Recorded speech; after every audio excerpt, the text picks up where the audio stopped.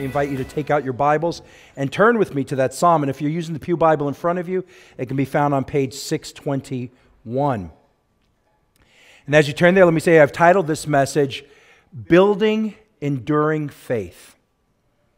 Building Enduring Faith.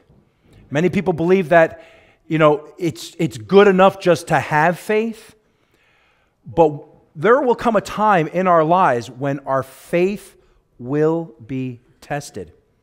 And it is at that point that we will know if we have enduring faith. That is, faith that will withstand the pressures of this life. And so if you have that out, let me invite you to rise once more as we read the infallible, inerrant word of the living God. The psalmist writes these words, I lift up my eyes to the hills. From where does my help come? My help comes from the Lord, who made heaven and earth. He will not let your foot be moved. He who keeps you will not slumber.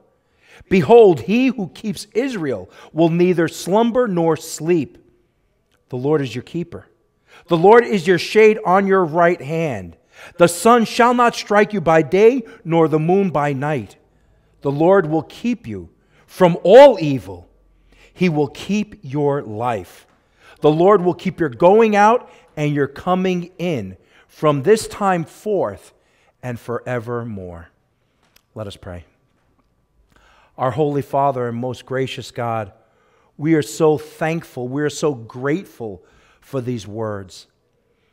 We're thankful, O God, that you have put this into the heart of the psalmist to write these words, to record them, not only for themselves during that period of time when people were singing these words, O God, but for us as well.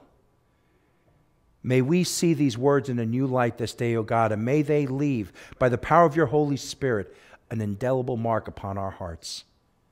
For we pray these things in Christ's name and for his glory. Amen. You may be seated. I want to ask you this morning, do you possess enduring faith? Think about that. Do you possess enduring faith?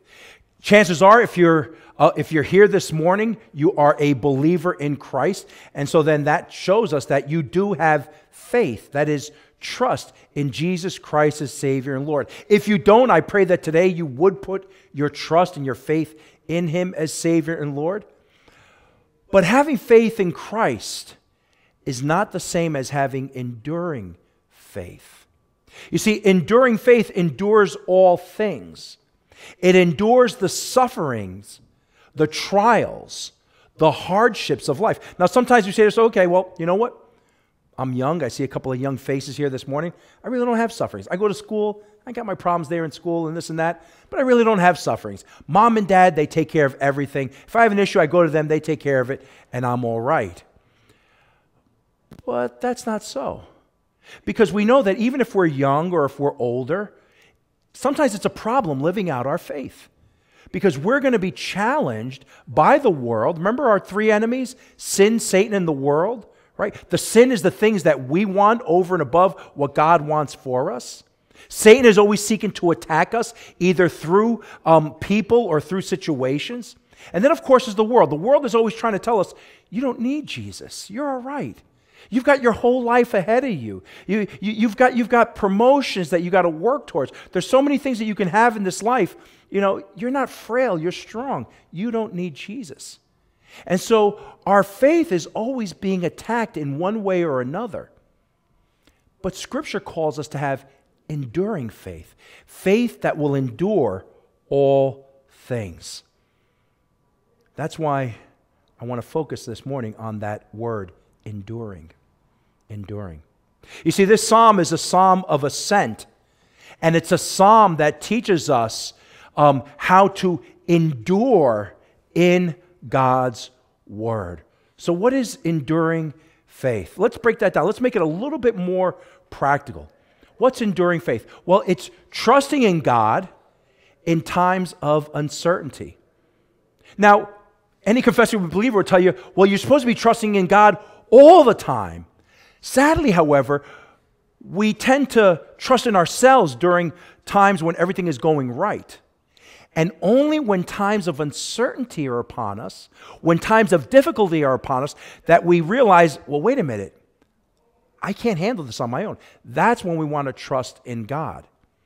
Now, that's a good thing, but it can also be a bad thing. It can be a bad thing when the only times we ever trust in God is when we're going through times of uncertainty. But when we are in uncertain times, it's important for us to remember, hey, wait a minute. I need to develop a faith that endures all things. Here's some other ways that we realize we need enduring faith when we're going through doubts with our belief, doubts with our personalities. You know, am I really a Christian? Is this faith mine or is it my parents'? Is this faith mine or is it my church's? Is it my husband's? Is it my wife? Is it my friend's faith or is it my faith? That's a good place to be because that's God preparing us to be strengthened by our faith. Then there's other times when we're having troubles at home. Family members, maybe brothers and sisters, husband and wives, parents and children, siblings, whatever the case may be, right? Those are times when we need to understand we need enduring faith. Because there are many times in our lives when the people closest to us are going to be the ones hurting us or injuring us. And that has a strong possibility of injuring us in our walk with Christ. Then, of course, there's the job, right? Oh, the blessed job. It's a blessing and a curse, right? It's a blessing because we have an income. It's a blessing because we're able to provide for our families. But man, they're just always beating us down. Sometimes you go to work and you feel like I'm just never good enough. Perhaps they're going to look for someone else. But these are the times when we need enduring faith. We need to trust in God and say, you know what, Lord, I'm just going to follow you. I'm just going to follow your lead. I'm going to put my full faith and trust in you because it is from you that my help comes. Enduring faith is about trusting God all the time, in all things. It's not picking and choosing what we want to trust God with. It's saying, Lord, you have complete control and authority over my life. Now, whether you say that or not, God still has complete authority over your life. But it's important that we confess that to God, that we say, Lord, I want to stop fighting you, and I want to give everything over to you. I want for you to lead me.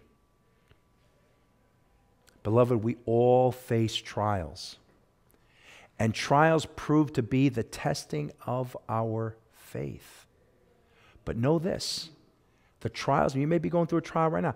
The trials that you're going through could either be something that tears you down or you could find blessings in it. Yes, we can find blessings in our trials. This psalm shows us exactly that. But know this, when we face trials, when we feel like our faith is being tested, right? This is God allowing us to be strengthened so that we may grow in enduring faith. James speaks about faith. James chapter 1, verses 2 to 4, he says this, count it all joy, right? Now, if I was to obscure the rest of that scripture, you would think that he's going to talk about something really fun, something really exciting. And what does James say to count all joy? When you meet trials of various kinds. Oh, wait a minute, what are you talking about, James? I thought being a Christian meant that my life was going to be great, that the birds were going to begin to sing, that the weather was going to get nice, and everything was just going to be beautiful in my life. What do you mean? But he says, here's how we grow. Here's how you grow as a confessing believer. Count it all joy when you meet trials of various kinds, for you know that the testing of your faith, yes, trials test our faith. Why does God test our faith? In order to build in us enduring faith. That trial produces steadfastness. And let steadfastness have its full effect, that you may be perfect and complete, lacking in nothing. Lacking in nothing. And so as we go throughout trials, as we go throughout our sufferings, as we go throughout the testing of our faith, and we stick to God's word and we never leave his side, then we build enduring faith. And so this psalm teaches us how to have enduring faith. And that's what we're going to see in Psalm 121 before us this day. This psalm can be broken out into 3 portions. So I want to draw your attention to the first portion, verses 1 and 2. And then we see that enduring faith requires trusting in God's sovereign power. Now, those are big theological words, some of them in there, right? But they speak to the fact that God, yes, is in control of all things. Now, just because we stray does not mean that God's not in control. If we stray, it's because God has allowed us to stray. But know this, we will deal with the consequences of our straying.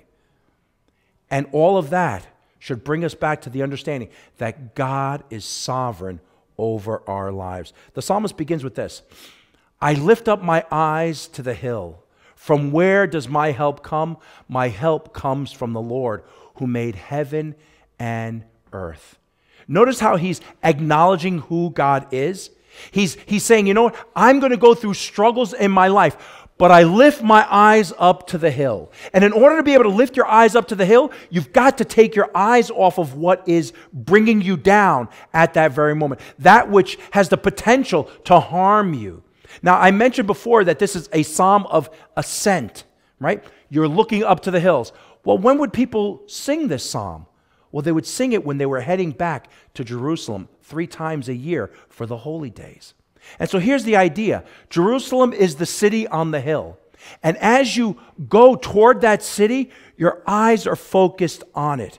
Your eyes are focused on how you will be worshiping God in it. Your eyes are focused on how you will glorify God in the time of worship for whatever the festival is. Your eyes are solely focused on that, so you're taking your eyes off of your issues, off of your problems, and you're focusing them on the hill. Now, there's a problem. Because to get to the hill, you have got to go through the valley. And there's where the problems lie. There's where the problems lie. Because what's hiding in the valleys? Well, it's the animals. It's the bears. It's the tigers. It's those animals, the wolves, that are seeking to snatch whatever's walking through the valley, trying to get to the hill. But there's something else there. There's thieves and there's robbers, right? Thieves take by force, and robbers take by deception. And so there's thieves and robbers there. And so there was a lot of threats to the believer as they ascended on up to Jerusalem. And so what would they sing? Well, simply they would sing, my help comes from the Lord, who made heaven and earth. And please notice the affirmation there. The psalmist is saying, I am recognizing, God, that you are the creator of heaven and of earth and everything in it. Therefore, I will trust in you because it is you that has created me. It is you. And when God creates us, the scriptures tell us he's created us in his image. Why? For his glory. And so the psalmist is basically saying back to God, I'm going to trust in you because you are the creator of me. And I know that since you have created me in your image and for your glory, that it is you that will protect me. You see how faith can build in just that understanding? Lord, my life is a mess right now. I'm going through problems right now. But I lift my eyes to the hills because from you is where my help comes. You are the maker of heaven and earth. You are the sovereign over all things. Therefore, I will trust in you. It's kind of like living on the mountaintop, right? And looking out and saying, the Lord is the Almighty. Yeah, you know, what's in front of me right now may be scary. What's in front of me right now may seek to harm me. What's in front of me right now may seem lethal. It may seem like it wants to take me down. But I lift my eyes to the hills because that's from where my help comes. But beloved, building enduring faith doesn't stop there. No, we need to reaffirm these truths in our lives over and over again. And then we need to add to them, as the psalmist does in the second part of this psalm. So let me draw your attention to verses 3 through 6. And in them we see that enduring faith requires reaffirmation of God's physical protection.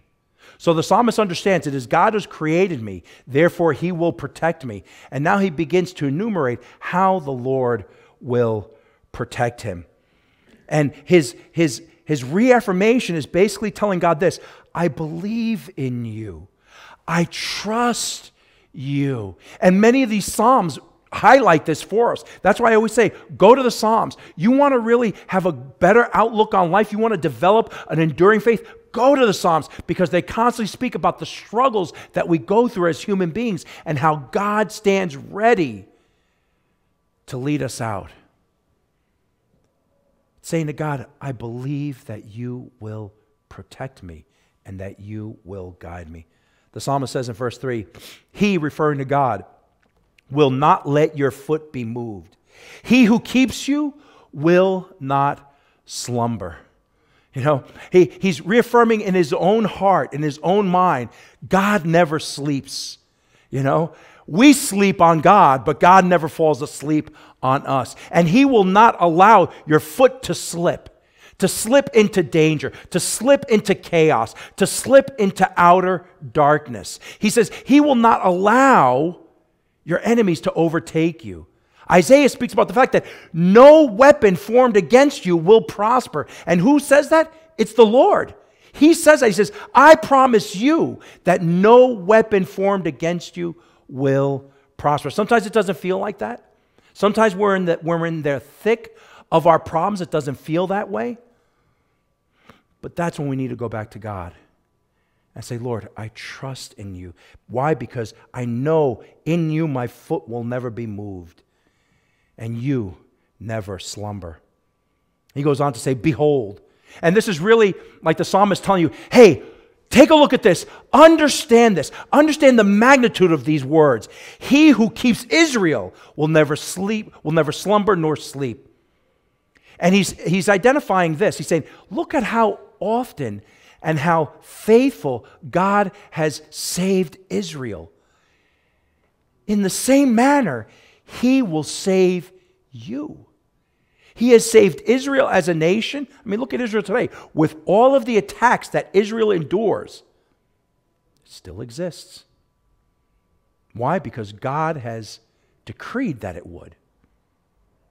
Behold, he who keeps Israel, the same way he keeps Israel, he will neither sleep nor slumber on you.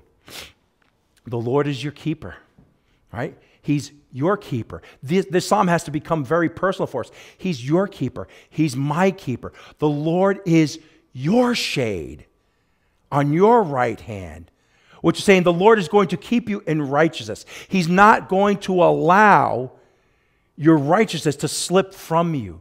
That once he gifts it to you, it is yours forever. And he will protect it. Why? Because he is your keeper. The world may make you feel like you have no keeper, like there's no one on your side, that you're out there on your own. No, the Lord is saying, no. I'm your keeper. I am your shade. In other words, I will bring you relief. And I will keep your righteousness. Then he uses an example. The sun, referring to the day, you know, in the daytime we have problems, in the nighttime we have problems. The sun shall not strike you by day, nor the moon by night. In other words, in the daytime and in the nighttime, the Lord is with you. The Lord is faithful. He will keep you. Therefore, you can trust in him. And your faith in him can endure even in the most difficult of times, because he will never sleep on you. Which brings us to verses 7 and 8. And in them we see that enduring faith requires not only reaffirmation of our physical protection, but of our spiritual protection as well. Yes, God has got all bases covered. He is the one that has created you. Therefore, he is the one who will sustain you. Verse 7. The Lord will keep you from all evil.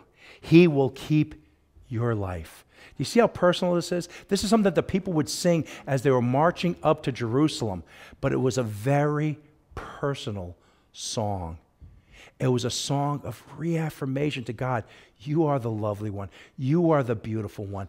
I trust in you, and I know that my foot will not slip. The Lord will keep you from all evil. Not some evil, but all evil. He will keep your life. The people of the Old Testament knew this. The people of the New Testament relied upon this. Listen to what Paul writes in Colossians 3, verse 3. For you have died, referring to our old life in the world. For you have died, and your life is hidden with Christ in God. Right? And so Paul is saying, all of the Old Testament promises have been fulfilled in the person and work of Jesus Christ. You have died to that old person, and behold, the new has come. And now your life is hidden with Christ in God. Could we be in any more of a secure position? Right? And it's words like this, it's truths like this that should remind us about the great trust that we should have in God. And this is what builds enduring faith. The psalmist goes on in verse 8. The Lord will keep your going out and your coming in from this time forth and forevermore. Do you see the language here in Psalm 121? God is hemming us in on all sides. He's saying, I got your going, I got your coming. I got you in the day, and I've got you at night, right? I've got you in every part of your life. No one's going to be able to take your life from you, right? Unless it's my will. And we know that people have died for the glory of God. And no one's going to be able to ever snatch you out of my righteous right hand. Satan will not do it, sin won't do it, and the world certainly won't do it. The Lord will keep your going out and your coming in from this time forth and forevermore. Again, we've got to see completion of this, fulfillment of this in the New Testament. 2 Thessalonians 3:3, but the Lord is faithful. He will establish you and guard you against the evil one. You see how they put a fine point on that?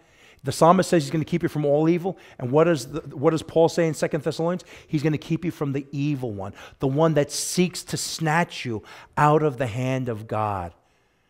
And so if we know that we have that protection, if we know that we have that guarding over our life, over our hearts, our minds, and that it is hidden with Christ in God, then beloved, the only answer should be that our faith should endure during times of trouble, during times of tribulation, during times of suffering. Now, people will hear these words and they'll say, it sounds beautiful, Pastor Mike. I wish it were true. And they might even say, you know what? Can I trust this? Because a lot of times, even as confessing believers, we say, I know that God can do it, but I don't think He wants to do it for me. I know that God can give me enduring faith, but I just don't think He wants to do that for me. Well, when you think that, I want you to think about this. Think about the cross of Christ. Think about the empty cross. Once he was hung on it, and now it's empty. And in that, God is proving to us that we can have enduring faith. That Jesus lived so that we could have enduring faith. That He was the physical manifestation of the fulfillment of all of the Old Testament words. That's why we can have enduring faith. That He lived that glorious life that God wanted for us to live but failed to do it so that we could have enduring faith. That He died that atoning death for us. Why? So that we could have enduring faith. Remember He said, I have to go away so that the Father will send you the Spirit. He ascends on into heaven. Why? So that He can send us the Spirit, that our faith can endure. And He says, trust me. Look at the cross and see how much I loved you and how I will never leave you nor forsake you. Remember Jesus on the cross? He says, my God, why have you forsaken me? He was forsaken so that you and I would never be forsaken. The writer of Hebrews says this in Hebrews chapter 12, verse 2. Look to Jesus, the founder and perfecter of our faith, who for the joy that was set before him endured the cross, despising the shame, and is seated at the right hand of the throne of God. You know what that joy was before him? The joy of dying for you, so that you could have faith in him, and that you could trust that the Father has your going out and your coming in, that you could trust that the Lord is your keeper, that no thing evil that rises up against you will prevail. Yeah, Jesus lived and died so that you could be assured, that I could be assured that we can endure in faith. When you look at the empty cross again, it's a picture of endurance. Christ endured, therefore we can endure as well. So I have some spiritual takeaways for these verses. These are not the only ones, but they're three that I'd like to highlight for you this morning. And the first is this: building enduring faith requires trusting God in everything. Not some things. You can't pick and choose. You got to trust him in everything. You've got to constantly be lifting up your struggles, each other, in prayer and trusting God in everything. And the second, the more we trust in God, the more he strengthens us. Yeah, the more we trust God, the more we submit ourselves to him, to his word, to his love, the more we are strengthened and we build enduring faith. And finally, God has proven that we can trust him through the saving work of Jesus Christ. Yeah, as Jesus, was heading towards the cross, he says to God, the Father, I trust in you.